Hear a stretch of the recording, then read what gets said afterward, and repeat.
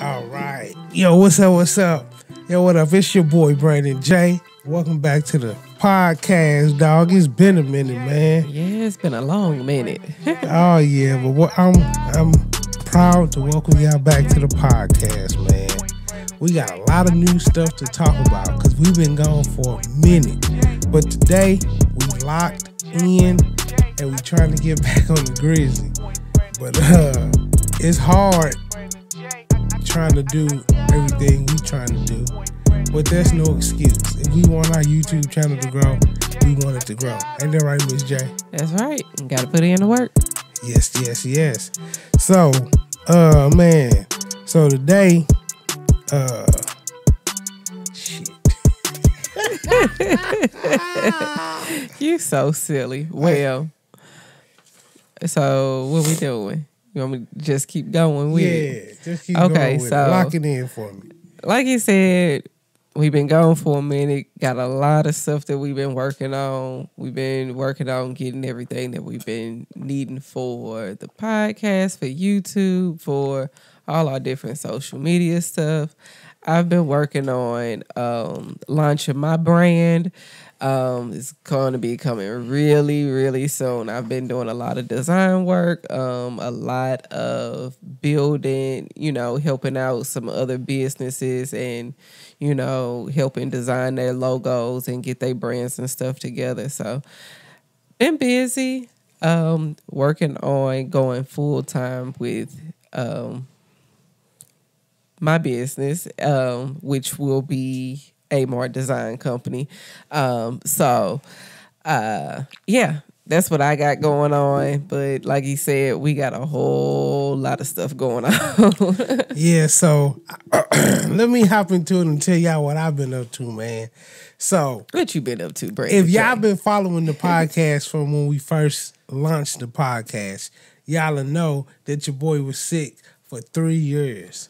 You know what I'm saying? Like I always tell everybody, hey, your resilience is in how you get back up. Because everybody going to fall, get knocked down, fall down, however you want to categorize it.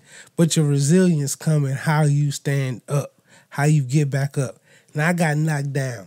God set me down for 3 years. I had a very bad illness.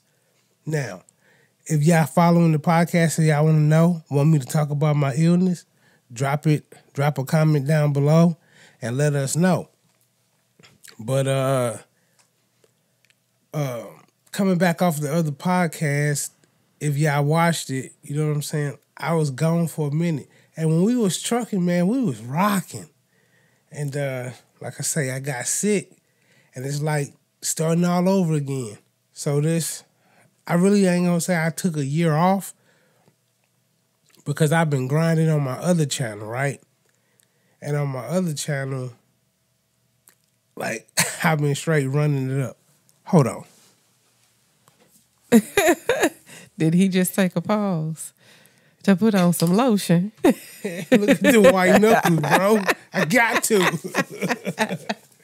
Oh, man. So, and y'all know we launched my brand, Mz.Jay. I got him. You know what I'm saying? So, in this podcast, I'm wearing my merch. And in this podcast, Mz.Jay, she's wearing her merch. And I got on one of my hoodies today. Yeah. And show them your little specialty thing. Your little signature. So we got, my little signature there. But, it's just one of my everyday hoodies that I got on today. But I got quite a few different things coming out with the hoodies for the women, for the men, some stuff for the kids, working on some hats. And so got my whole little lineup. But I also do other stuff as well. I do a lot of stuff with like doing the decals and stuff for cars, for different businesses, whether it's cars, 18-wheelers. Yeah. We in the trucking as well. Right, so, right. And that's a big do one. a That's lot a of big different one. decal work and stuff like that. And I also do like a lot of different home decor type stuff. Like I got a lot of custom rugs and stuff that I make for a lot of my different customers. So, you know, like I said, I got a lot of different stuff that's going on, but working on trying to go full time doing plug this merch. design. Go to project811.com. Spell it out. Project811.com. You can put in your custom orders there. Right now, we have a merch tab, but it's empty. We're working on getting that merch tab up. We're really trying to lock in, man. I've been going hard for this past year. I've been trying to push a lot of content on my other channel. So I just want y'all to know I have not been dormant, and I don't want to channel drop on this channel because this is my podcast, my personal channel. You know what I'm saying? My business channel where we get it in and go hard in the paint. With a lot of 18-wheeler content, a lot of car show content, truck show content, drag racing content. You know what I'm saying? So if y'all, if you know, you know. If you locked in with your boy Mz.Jay, you know what's cracking over there on the other channel. And I appreciate all the support. But anyway, let's get back into what I've been doing to get back trucking. So first of all, first things first, bro, I got better in the COVID. So I got sick pre-COVID. I got sick probably about 6 or 7 months before the COVID hit, you did. And I was just sick. I mean, I lost a tremendous amount of weight. At my lowest, I think I was like 115, maybe 110 pounds. Yeah, close to it. And if y'all know Mz.Jay, I'm a fat boy. Fat boy for life. Yeah, you know it's something wrong with Mz.Jay ain't trying to eat. Right? So, by the grace of God, I got better. You know, I stayed positive during my journey. My 2-3 year journey, stayed positive. Would have never, ever, ever, ever, ever been able to make it without you, Mz.Jay. And I want you to know from the bottom of my heart, I appreciate you locking in, having my back. You know, that's what we do. We had the world, and then what we thought was the world didn't mean anything when my health went south. Hey. So now that I'm back, stronger than ever, I think right now, like no cap, I'm past my recovery journey. I am recovered.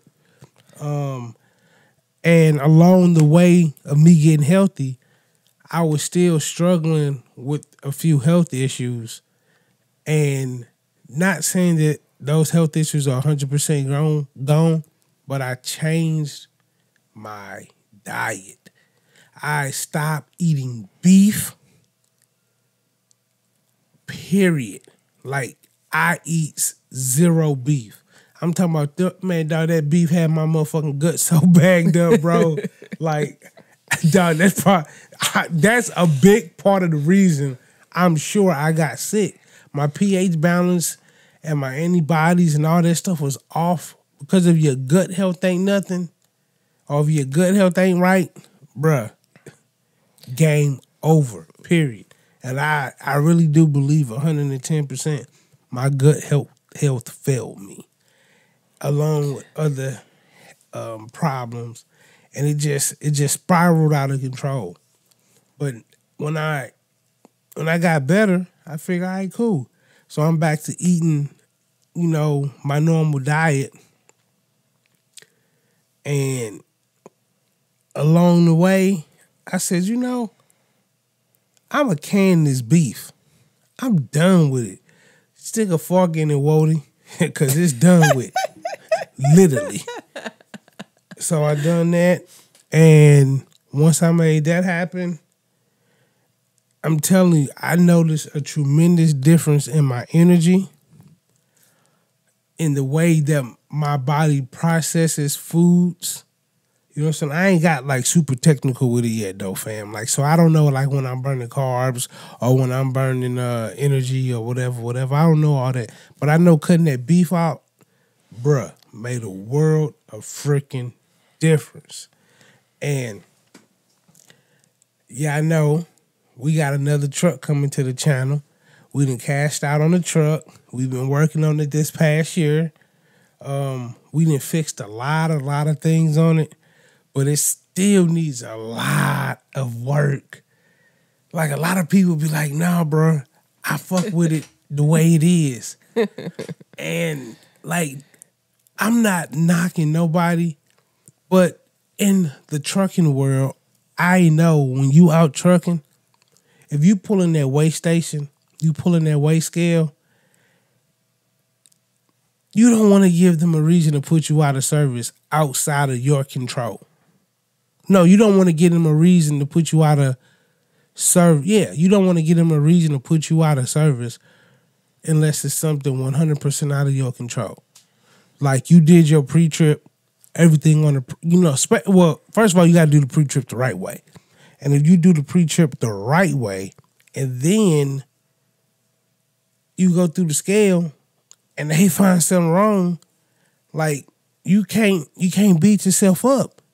Because first of all, we doing pre-trips, and a lot of us, we are not mechanics. So when you doing a pre-trip, you looking for the obvious. Tires, leaks, cracks, making sure your rubber ain't cracked, frayed, or broke or anything like that. You want to make sure you ain't got no major oil leaks. I don't even know. I don't think you can have, you can have oil leaks. You just can't have nothing major. You can't be spraying oil out the bottom of your engine while you're going down the highway. Make sure all your tires good. Make sure your coolant level good. Pre-trip shit. And I didn't go over everything that's in the pre-trip, but if you're a truck driver, you know how to do a pre-trip. We don't have to go down that road. So, with that being said, I fixed so much stuff on this truck. I was like, man, I'm ready to go. Like, anxious, right? But there again, you listen to the universe, like, yeah, I got you this far. And we good. But at the end of the day,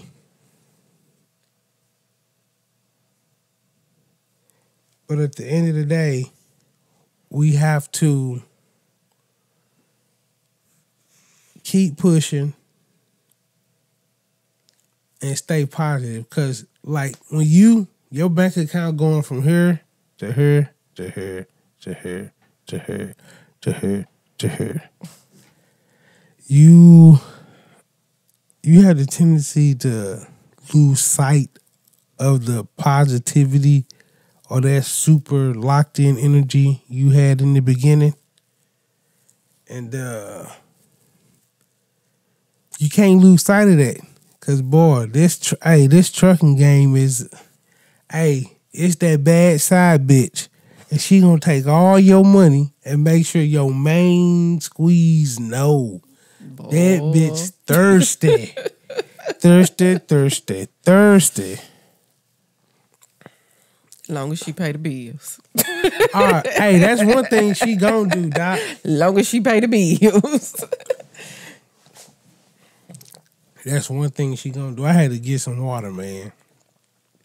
Getting over a little common cold or whatever. Gotta keep my beautiful voice hydrated. But so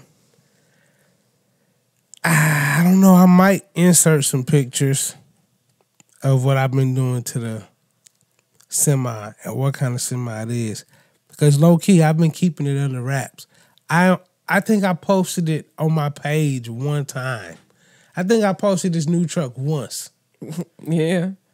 I think I posted it just once. Oh, wow. I ain't posted. Well, I know we got a whole lot of footage of what we've been doing and what's been going on, but it's definitely been a journey. Man. It just ain't quite Mz.Jay status yet. Right. Hey, quick question. What's up? Is the back of that still blinking red? Yes, it is. All right, bet. All right, so now our next topic is Oh yeah. Let me talk about this. What? So I'm a consumer of YouTube as well as a creator. And I follow this. I was watching a video from Florida truck riders. And he made a very good point. Shout out to you too, big homie. He's like, we need to band together, contact him. We need to get a page together so we can get signatures, do whatever we got to do to be heard in our community as truckers, owner-operators, and our company drivers, right? We all have a common goal, and that goal is to make money and take good care of our family. And if we can't take good care of our family because we have to stay gone 30 days out of 30 days just to make ends meet because people fuck that. Brokers. Yeah, I know who y'all are. I don't know if y'all being stingy or if y'all being greedy. Some would say it's probably two in the same. But you know what y'all doing. You know what y'all need to do to help us out as truckers. Not help us out. Be fair. Yeah, not help do us. what's right. Right, not help us out. But like Mz.Jay say, you gotta be fair. You know, if you got a line haul that you need to get from point A to point B, you put it on there for a cheap price. For example, you got a load that's going 500 miles, right? And you want to pay somebody $700 or $800 to go 500 miles or $1,000 to go 500 miles.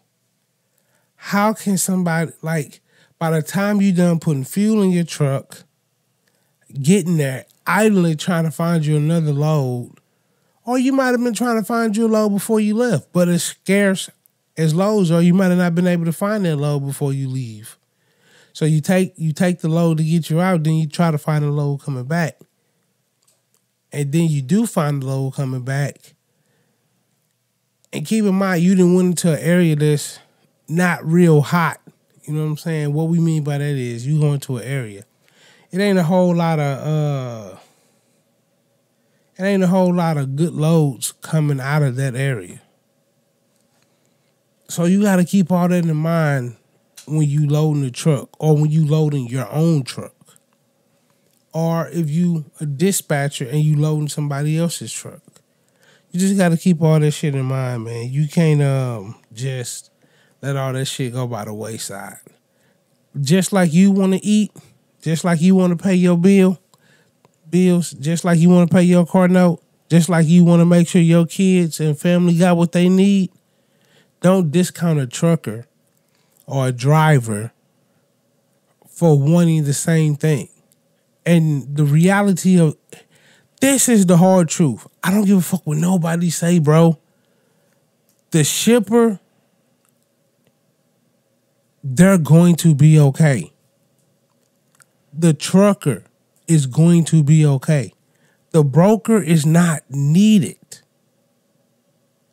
Let me say this one more time. The broker is not needed. You can say, hey, it wouldn't be nothing without the brokers because you guys are in the truck. You guys can't keep up with this, that, and the other. Right?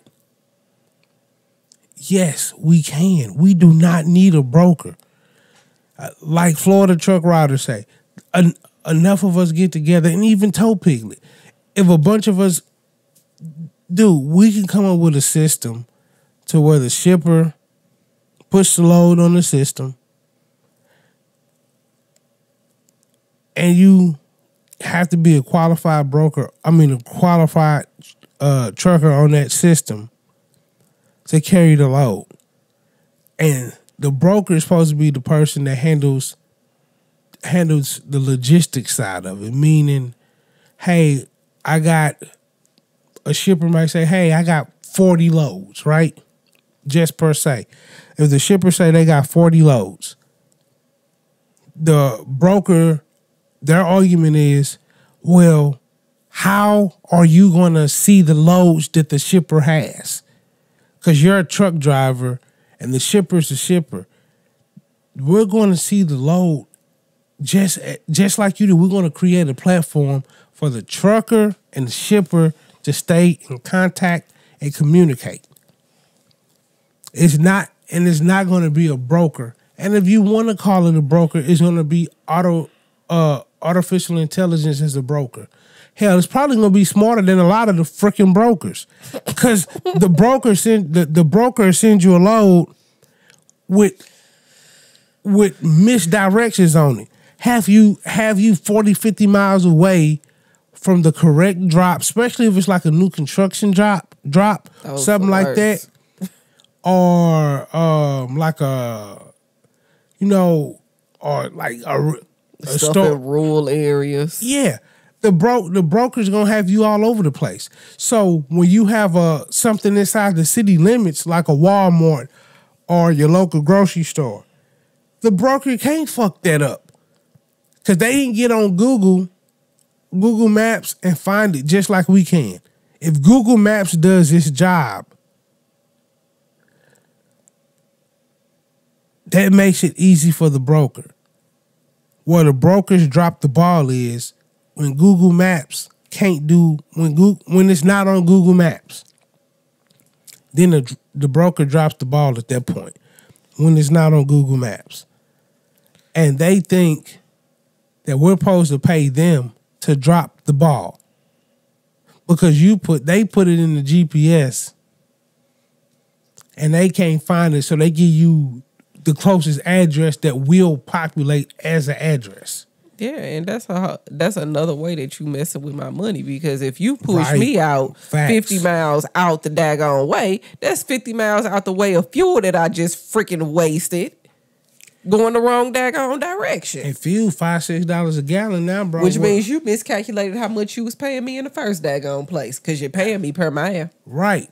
And man, y'all gotta stop accepting all this bullshit of detention. If you get somewhere and it take them longer than an hour or 2 hours to unload you, and then just say your company, whoever you are entangled in the load with, they say, hey, we're going to give you $150 or $200.